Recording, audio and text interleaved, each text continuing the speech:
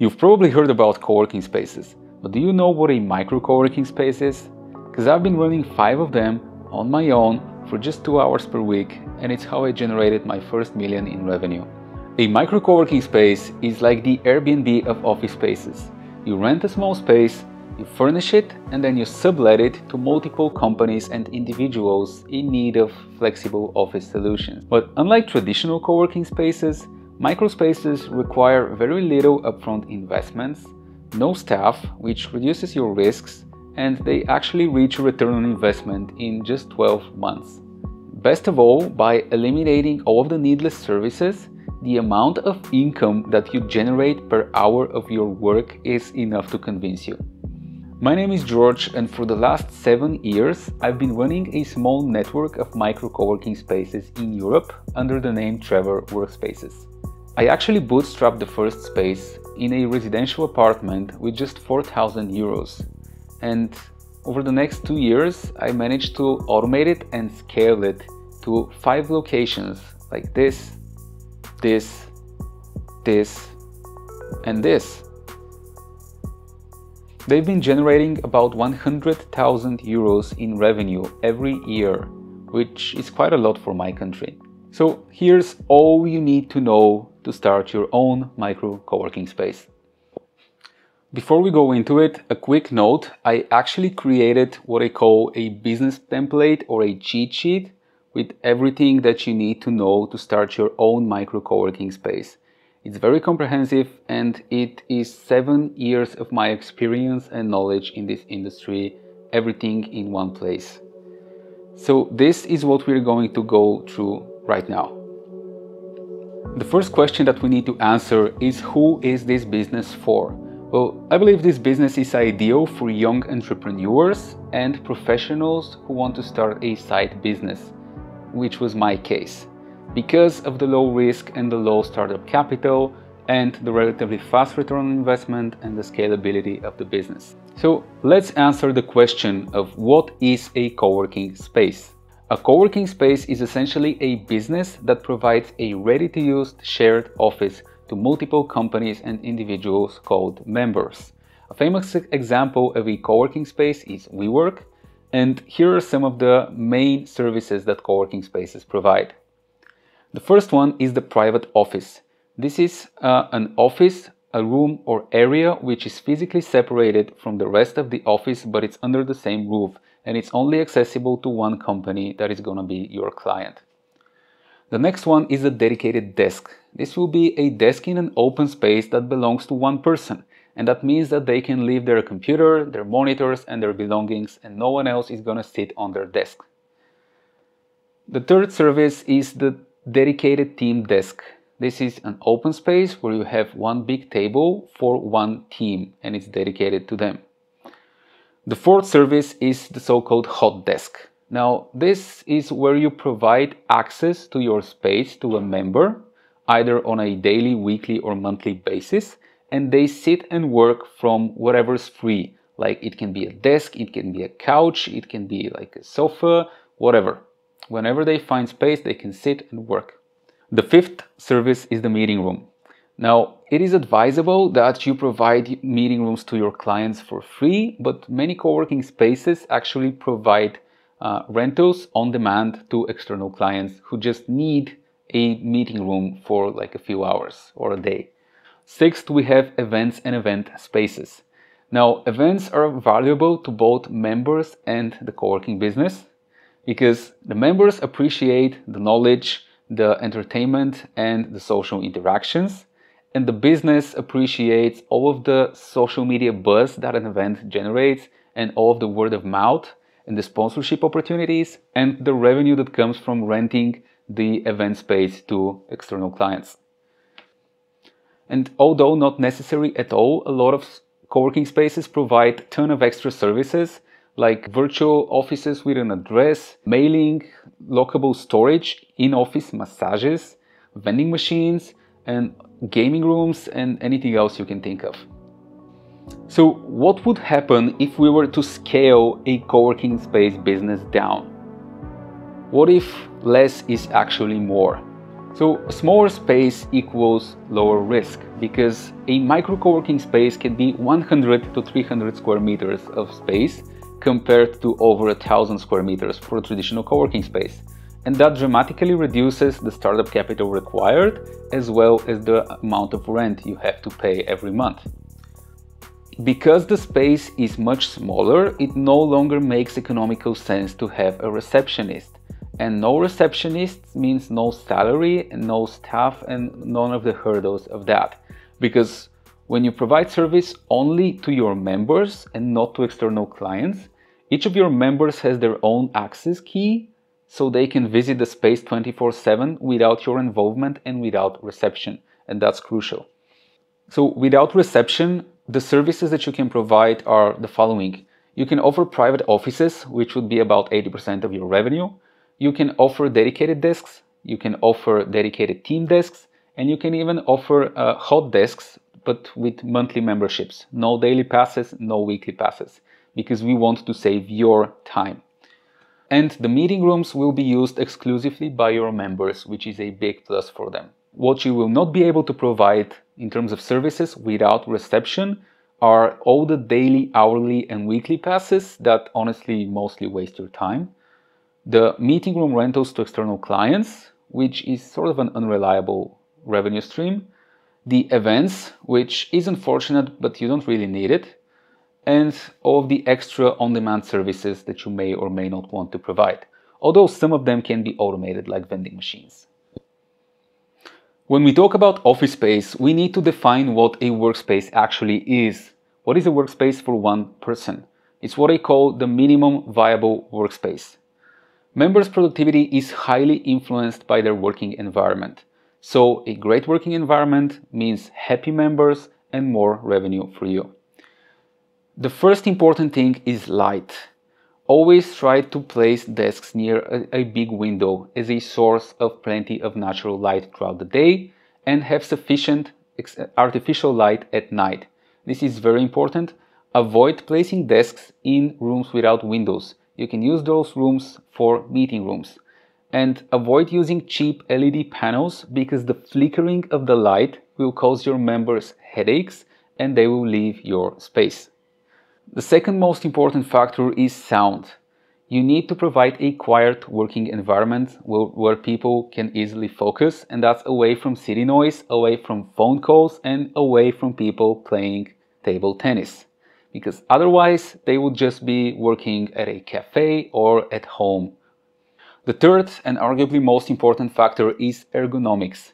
The chair is the main point of contact for every one of your members, because they sit on it for 8 hours a day. You have to make sure that the chairs are ergonomic office chairs that are comfortable to sit in. You can lose a lot of clients if you get this wrong.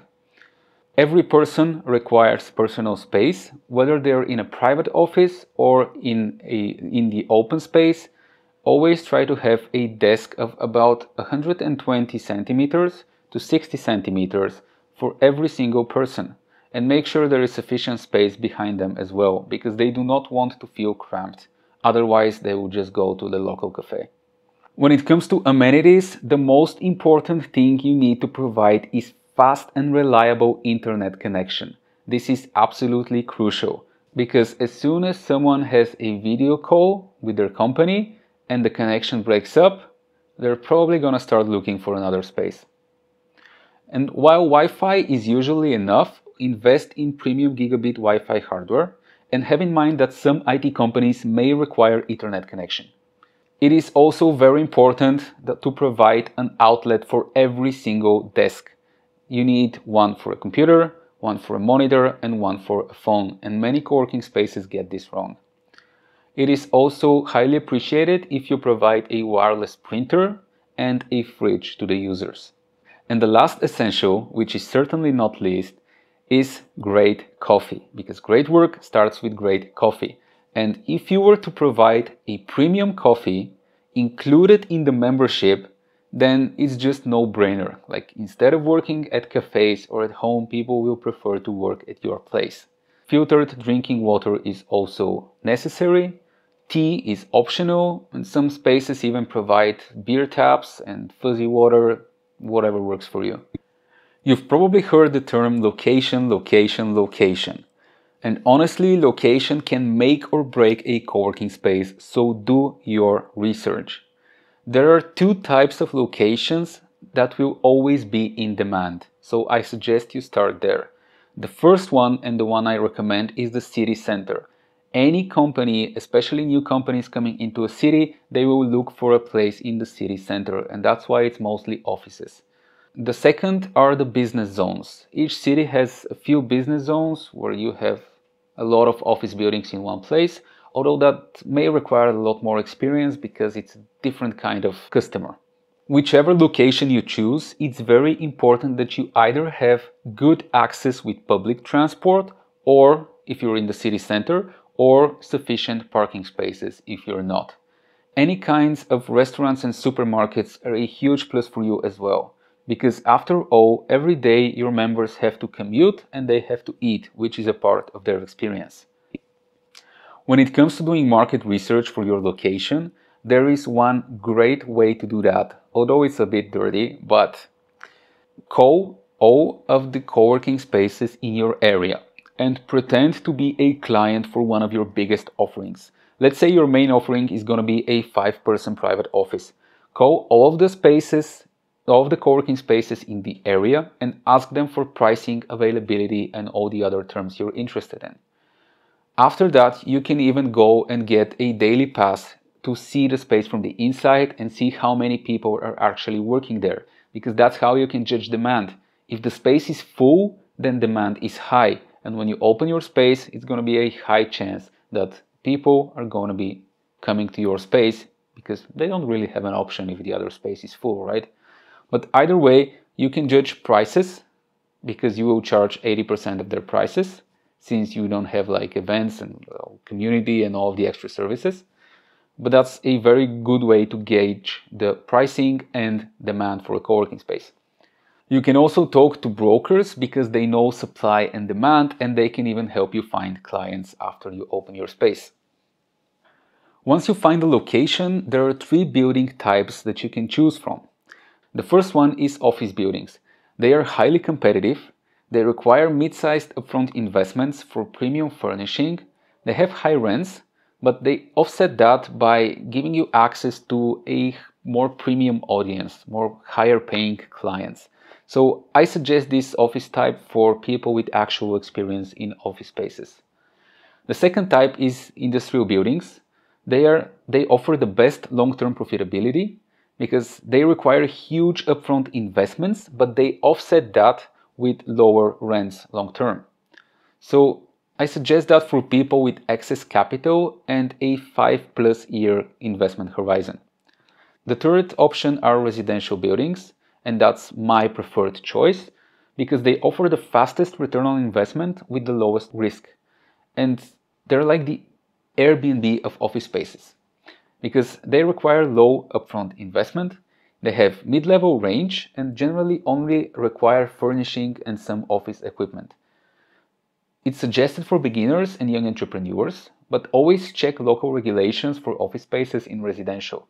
Sometimes you need approval of the nearby residents. Get in touch with me if you have any problems with that whatsoever. Now, let's go over the business model canvas. Starting with the value proposition. Like, what do you provide to the users?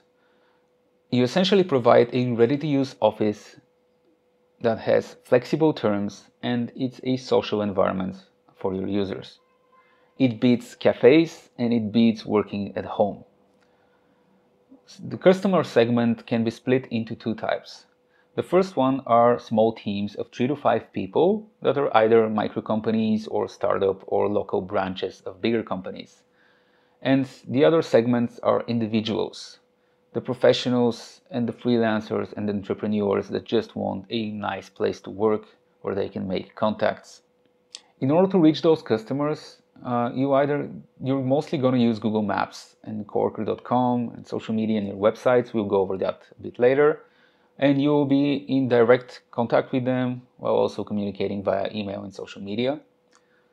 In terms of your partners to make that work, well, you need a landlord to rent the space from, and you need a bunch of contractors, mainly for cleaning and maintenance and supplies and technical assistance and maybe even marketing. Because one of your main activities is marketing. It is also the maintenance of the office and managing your community and being there for all of their requests. And last but not least, the resources that you have for your business are the office space that you rent, the furniture that you buy, and all the marketing assets that you use in order to promote your space. In terms of cost, rent should not make up more than 40% of your net revenue. I will tell you later on how you can estimate that. The operational expenses would be another 20% and admin expenses about 5%. That leaves you with a very respectable 35% profit margin.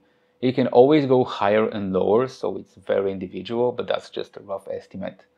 And the main revenue that you generate is going to come from your private offices, probably about 80% of that revenue, and then 20% from dedicated and hot desks for individuals. And maybe you offer extra services, and of course that would be on top of the revenue that you generate. So here's a breakdown of the operational expenses, and they are ordered by most expensive to least expensive. Probably about 50% of your expenses is gonna go into cleaning and office maintenance. Then electricity, heating and cooling, the coffee subscription, because it's always good to include premium coffee in your offering, because that makes you highly competitive. There are also supplies for the printer, the kitchen, the toilet, the internet contract, building costs and waste management, office maintenance and repairs, insurance, the security systems contract for the security system, and of course, the water bill. How do we calculate profitability? Like, let's say you found the perfect space. We would be profitable. Well, here's a rule of thumb. You can divide the space's area by 7 to find the number of workspaces you can actually fit in it. So in our example, 150 square meters divided by 7, that's roughly 21 desks that we can monetize. We then multiply the number of desks by 80% of the typical dedicated desk price in your area. So you go to the local co-working spaces, you ask for their prices, and then your space will be 80% of that, because we do not offer the extra services and we do not offer the events and all of the other good stuff that bigger co-working spaces have. So 80% of their price is a good rule of thumb. In our case, that means that we generate $3,360 in revenue. We then subtract the taxes, the rent, and all of the administrative and operating expenses. And for 150 square meters, we are left with over $1,000 a month in net profit, which of course is at full occupancy. You should also have this in mind. Although your spaces would run in full occupancy, there will be months where they would be operating at a lower occupancy. It's important to know that member turnover is usually up to 6 months, like people looking for a temporary office while their other office is being worked on. They can be good clients because you can charge them a lot more, because no one else is going to give them an office for like 3 to 6 months. But an even better client are those companies that are staying like 3 and 5+ years. At our spaces, we have 2 companies that have stayed with us for over 5 years, which is incredible. In terms of finding new customers, it may take anywhere from a few days to up to 6 months in order to find them, depending on too many factors to be able to predict it accurately. Do your market research, again, go to other co-working spaces, look at their capacity. If they're mostly full, like the excess demand will come to you because they have nowhere else to go or because your offer is better. But since they've been on the market for far longer, maybe their offer is better than yours. So if you lower the prices a bit and they don't have space to put new customers, they will come to you. Now that you have a location and you believe it's going to be profitable, let's talk about design and layout. You should aim for 80% of private offices and 20% of open spaces, since that's where most of your revenue will be coming from. And the cool thing about residentials is that apartments are naturally made into rooms that are about 15 to 20 square meters, which is actually ideal for a private office. So if you rent an apartment with many rooms, each room can be a private office that you can rent to like 4 or 8 people. You should always try to have at least 2 toilets in one space. You can sort of go away with one, but it's not recommended, and 2 toilets will be more than enough for at least 20 people. Each space should have a small meeting room. I know that your space might be limited and meeting rooms don't directly generate revenue when they're included in the price, but this is sort of like a minimum that you should have. Like 2 people should be able to sit somewhere and to have a private conversation. They should be able to have a video call and generally a place where they can isolate themselves for like 30 to 40 minutes. When figuring out how to position the desks, it is important that they are in an island configuration facing each other. Nobody wants to stare at a wall, so place desks in islands where people look at each other, even if they have monitors. And try to add like greenery and unique decorations that make your place stand out. It will also help you with marketing. If you include some color in the walls, that's also good, because like people get influenced by these things and they'll be generally more happy and they'll stay with you longer, which increases your revenue. Now, let's do a thought experiment. You made the perfect micro co-working space and you started advertising it, and then a huge company comes and they tell you, you know what, we want the whole space to ourselves. Well, that's what's called a serviced office. It's no longer a co-working space, it's a serviced office, although it's the same space. And you should never underestimate this model, because we're actually running 4 serviced offices and 1 co-working space. And this model is working, but there is a caveat. So the good thing is that when you have such a client, you're at 100% occupancy, and that's like maximum revenue, right? Which is incredible. And you also have 1 client, 1 company to worry about with 1 contract. Super simple, right? But then there's the caveat, because when they leave, you have to pay 100% of the rent. It's not a small company, it's a big company, so now all of the expenses are on you. And this might take a toll on you, because it is stressful, right? 1 month you're generating profit, and the next month you're below the line. And you should always keep in mind that finding 1 company to rent the whole office might take you another 3 to 6 months, although that's widely dependent on where your co-working space is and how good your marketing efforts are. And when talking about the marketing effort, I believe in the 80-20 rule. Now, it is very, very likely, at least that's in our case, that 80% of your customers will come through Google Maps or Google Business. Here's how it goes. A customer decides that they need a co-working space, or their company is willing to pay for a co-working space. So they just open Google Maps, they go to their neighborhood and they search for co-working space.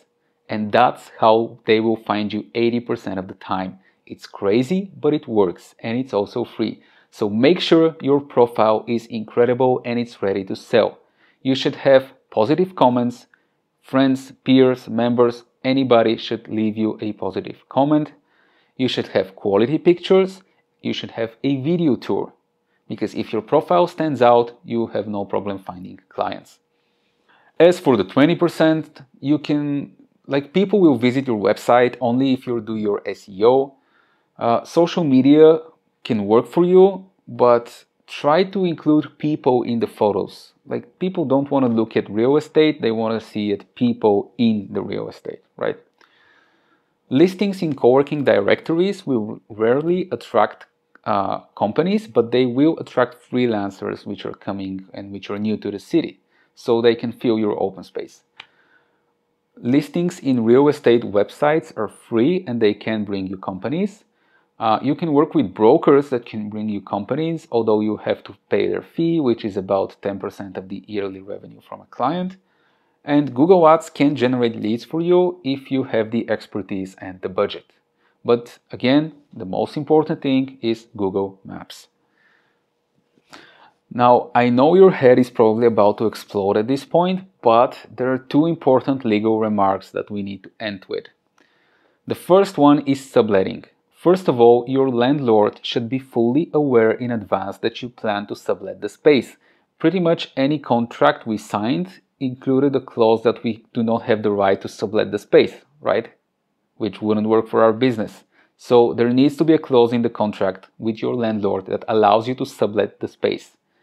The space is your responsibility in front of the landlord, and the clients have a responsibility in front of you. So you're like the middleman.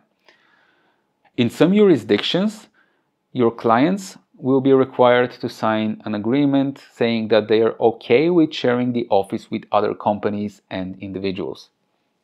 And when it comes to contracts with your clients, they really value the flexibility, so they should always have the 1 month notice, the 1 month cancellation notice.